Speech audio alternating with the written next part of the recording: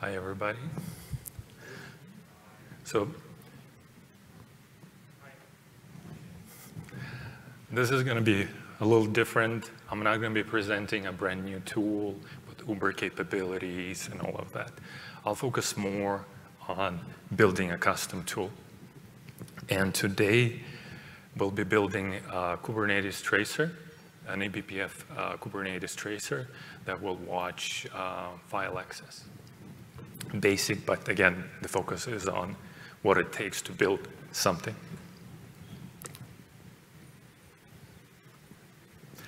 Why do you want to do it? Why? Because, well, at some point, you outgrow the tools you start with.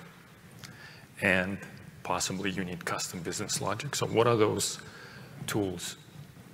bpftrace is probably the #1 tool you'll start with. It provides a high-level interface to eBPF capabilities, and it's awesome. It allows you to hook into a lot of different parts of the kernel and the system in general, but its functionality is limited. There's only so many functions they provide you, and if you want something more, you need to look elsewhere. So what about Kubernetes? So with Kubernetes, you have kubectl trace. That pretty much provides an ability to run bpftrace on Kubernetes, but actually one of the newer capabilities in kubectl trace is an ability to run other things.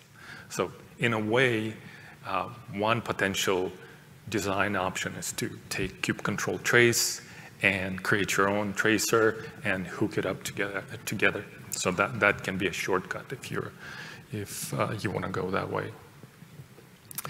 But before we look at the Kubernetes side of things, we'll take a look at the fundamentals and the key eBPF concepts developers would care about.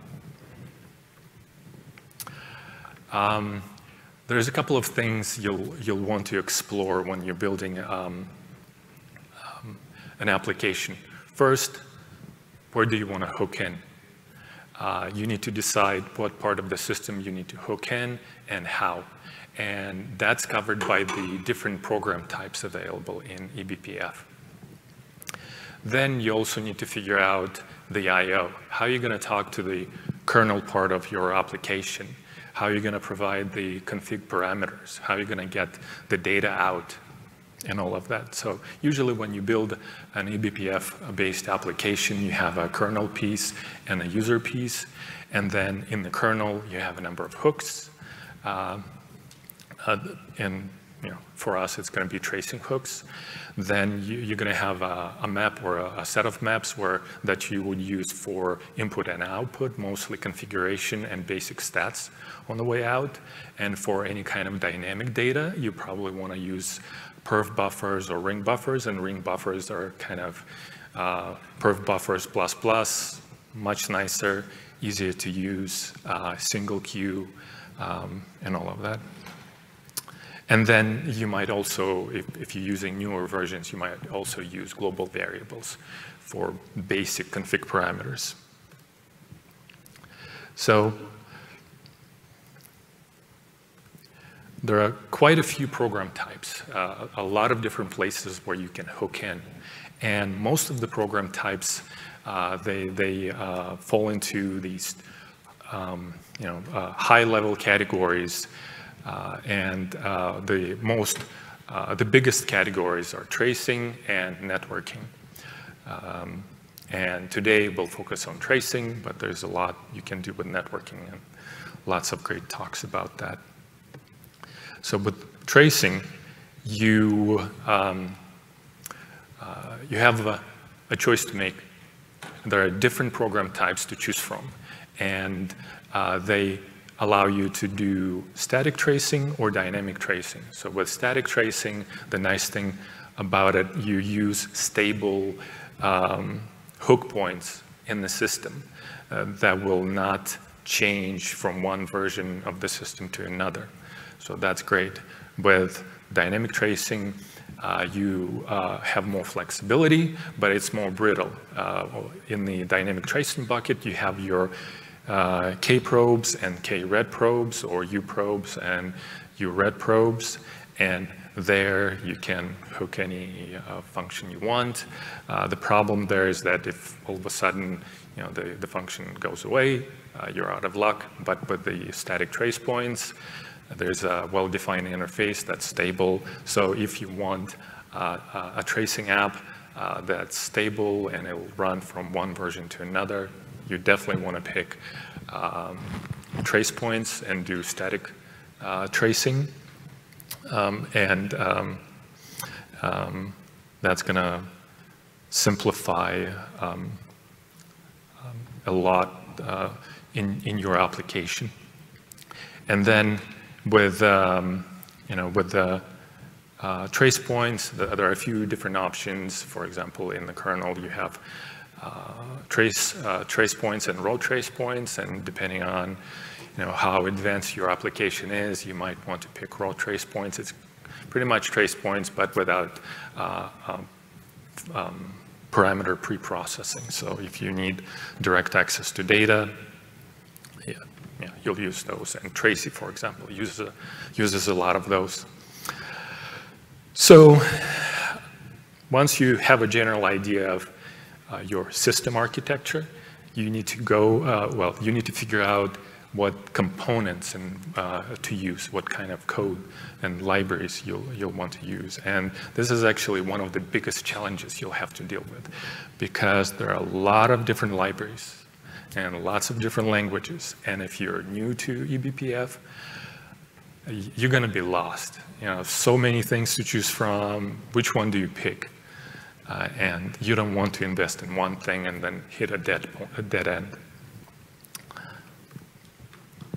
With C and C++, the most known library is BCC. So if you're not brand new to eBPF, you know that it's probably the biggest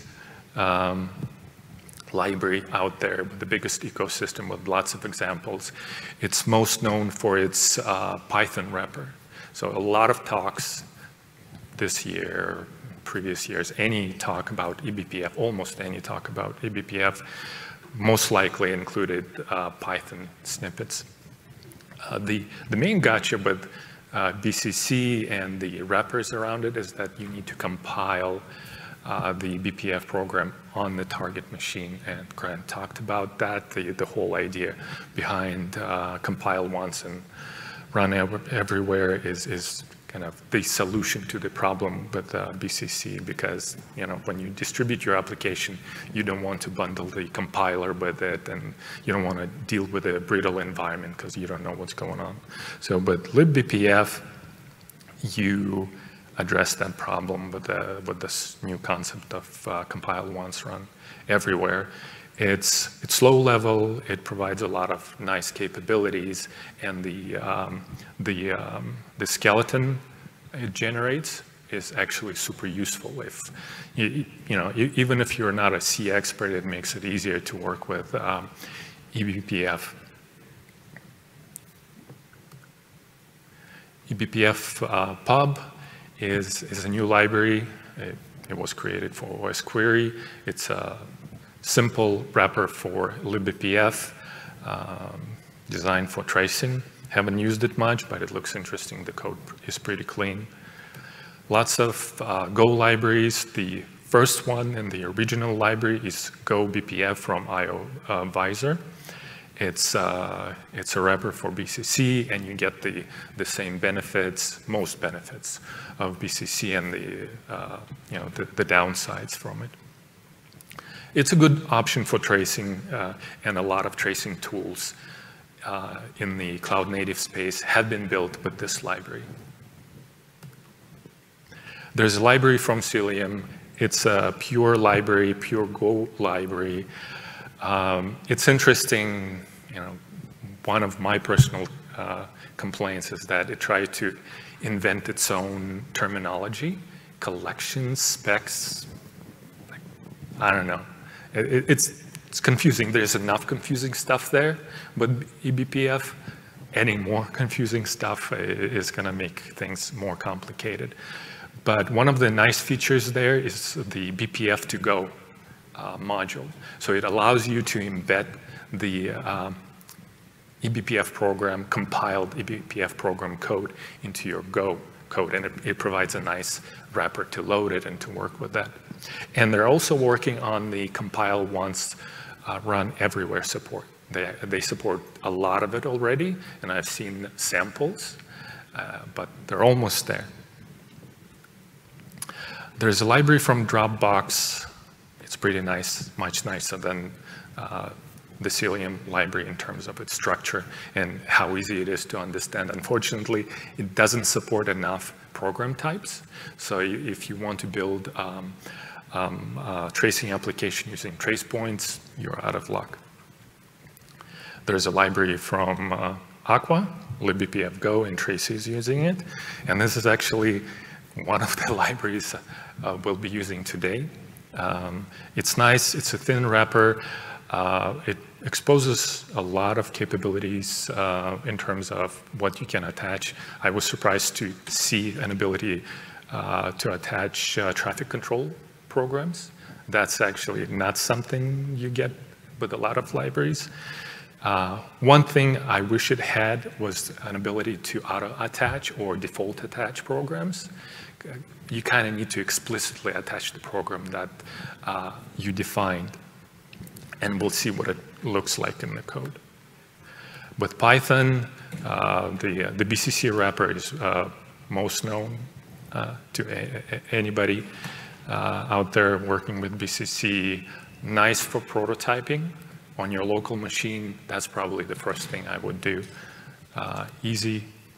I like PyEBPF because it tried to introduce this idea of Python-only BPF experience, where you don't need to write C code. It needs more attention. It needs updates. With Rust, there are quite a few libraries. There's a lightweight wrapper, libbpf rs. It's pretty much the official wrapper. If you look at the libbpf bootstrap repo, you'll see Rust examples, and I think that's the library they use there. RedBPF was one of the original libbpf wrappers. It has a number of other capabilities.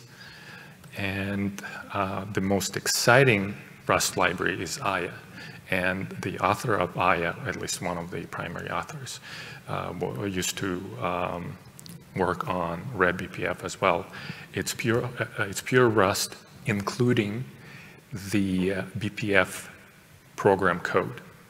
So it means that you don't need to write any C code, and if you're a Rust person, it's super cool.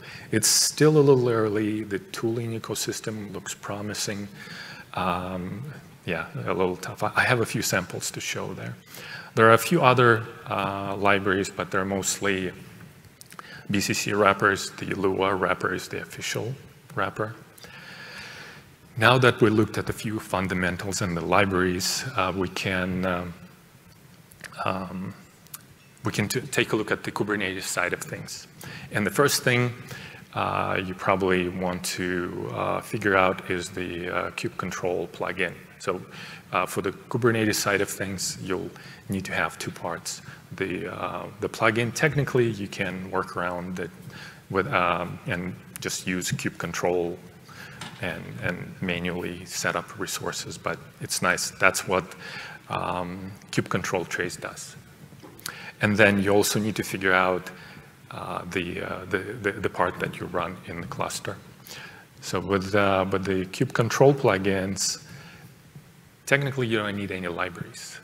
You don't actually need any programming language to create a plugin. You can create a simple shell script, put it in one of the bin folders, and it will be picked up. As long as it starts with kubectl dash and your plugin name, it will be picked up. And you can use libraries if you want to. There's a nice helper library for Go, CLI runtime. That's what kubectl uses.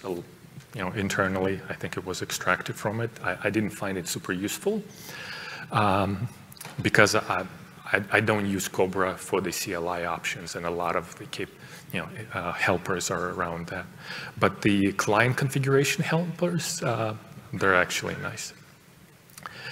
And then with the kubectl plugin, you also need to figure out how you'll interact with the with Kubernetes, what client library you'll want to use. And technically, the language you use for the kubectl plugin and the language you use for the tracing engine, they don't need to be the same.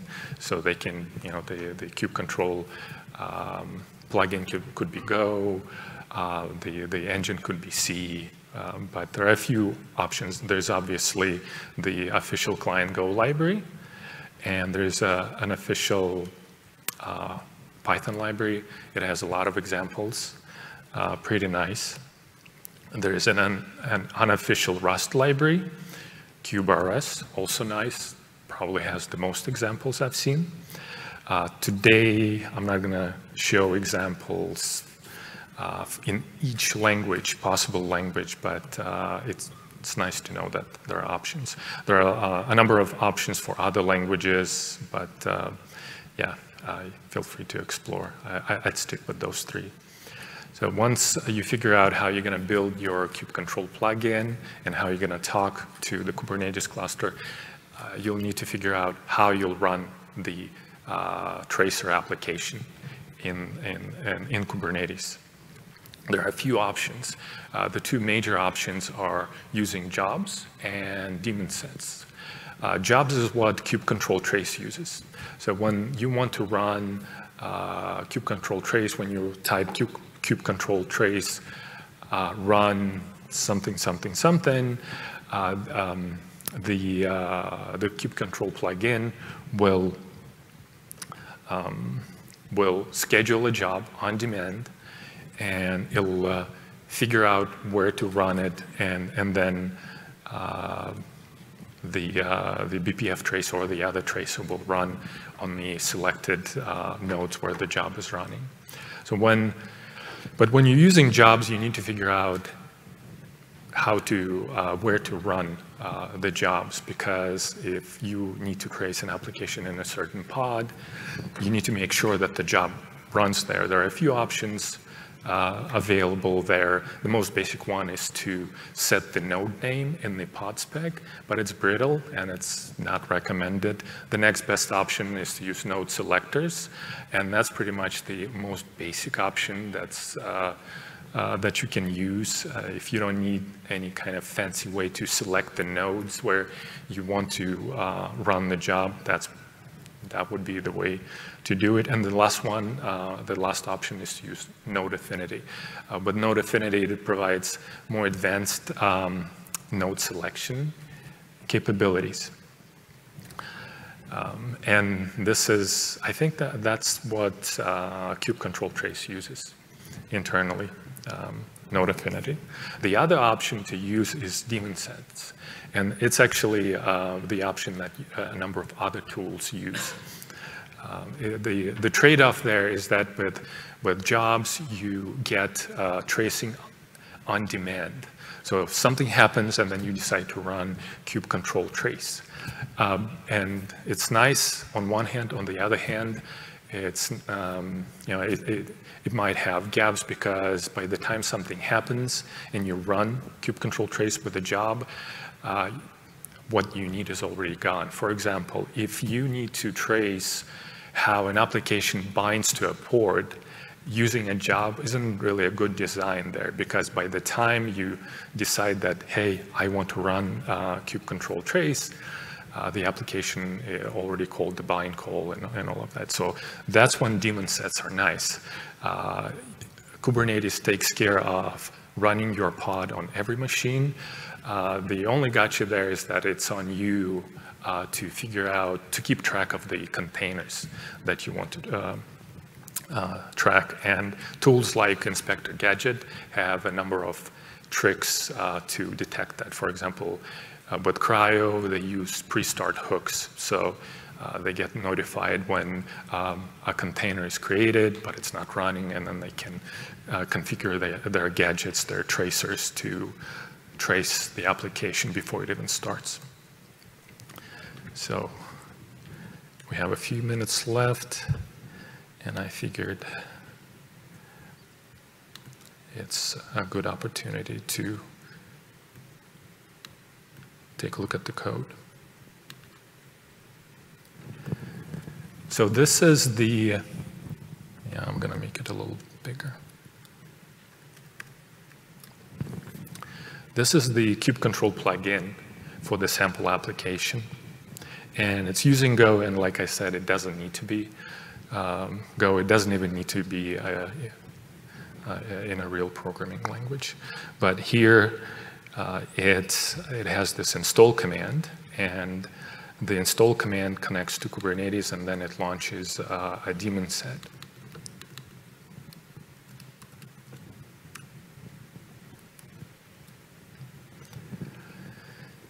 And most of the time, and a lot of samples I've seen, that they use kubectl and they use YAML and all of that. So I figured it would be a nice example to show how to create a daemon set programmatically. It's pretty much the same things. You'll do either way. There's a couple of things you need to make sure you set. One of them is privileged mode, because you're going to have a tracer. It needs low-level access, and then you might need to mount certain host file system paths. So with this sensor, I have a couple of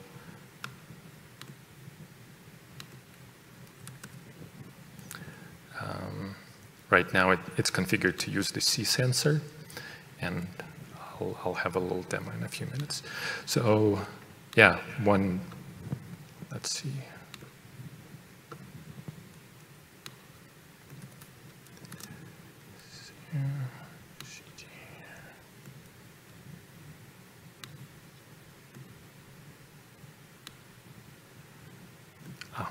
Yeah. All right, so here's an example of kubectl.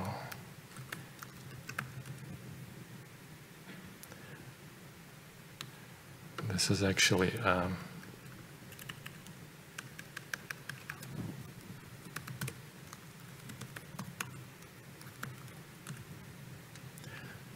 a shell script.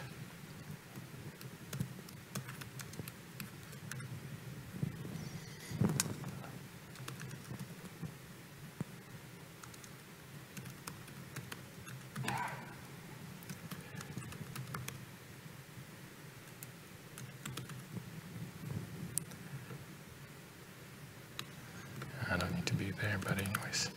So if I run kubectl file mon, and that's the name of the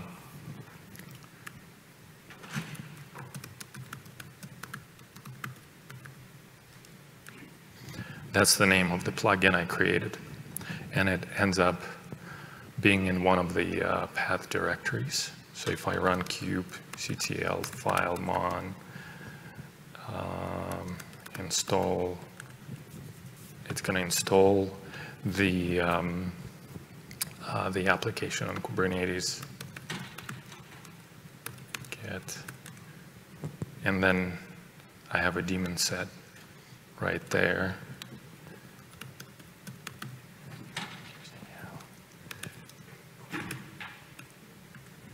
And if I look at the pods, I see that I have a pod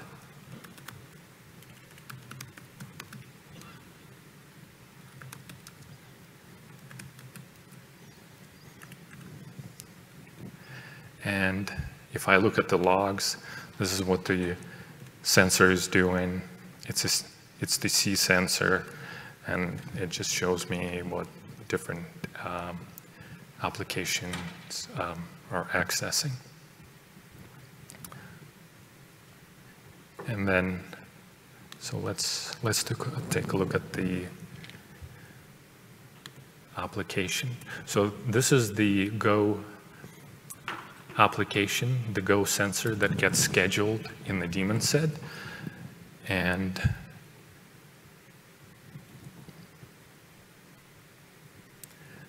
so that's the main code there. When you started, you create a file monitor, and then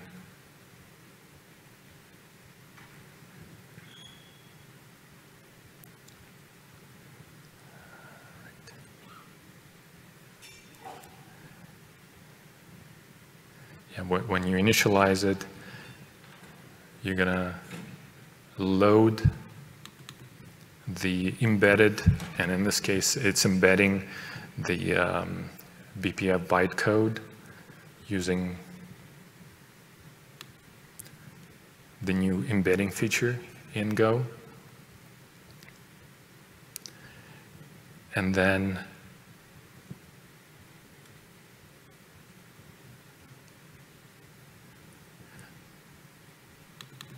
it loads the BPF module and then attaches the trace points. So this is what I was referring to.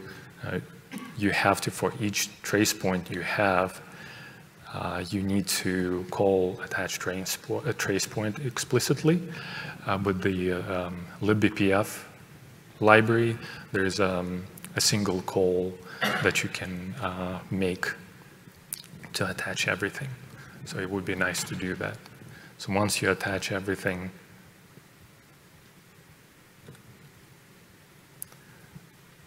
it sets up perf buffers to get the events from the kernel component.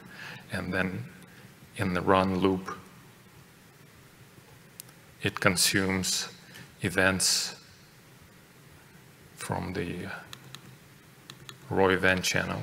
And this is the channel that was passed to the perf buffer setup call. And that's one of the nice things in the libbpf Go library. It provides a Go abstraction to interact with the low-level primitives.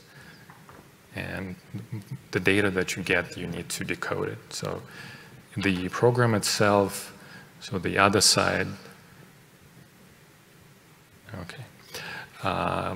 This is the map where that we use for internal storage, and I'll get to it later. And that's the events perf buffer that we use to pass data to the user space. So the trace points we have is the sys enter open trace point and the sys exit open trace point, and sys enter openet trace point, and sys exit openet trace point. Pretty much we hook the entry and the exit to the file operations, so we can get the status codes on the way out and get more information. And this is what the map is used for. It's used for temporary storage. So when we see the entry trace point, we save the data into a structure. For example, here we create this info structure. We save the process ID, the thread ID, flags, the file name, and then we save it in the map. And on the way out, we look up that record, and then we add stuff to it. For example, we add the user ID, and then we also get the process name, and then you can also get the actual file name and all of that, but that's meant to be pretty straightforward. And the C version is pretty similar. So there's also a temporary map. There is a ring buffer, and that's the nicer version of the perf buffer. And the code side looks almost identical. The user side of it looks different, and here's the call that I like the most. So you open the BPF program, the BPF module, then you load the module and everything in it, the programs and the maps and all of that. Then there's a single call to attach everything. And there, internally, libbpf uses these section definitions internally to do the auto-attaching magic. I know we're out of time, so. Any questions for Scott? Did you blow your mind? Let's give a big hand to Kyle.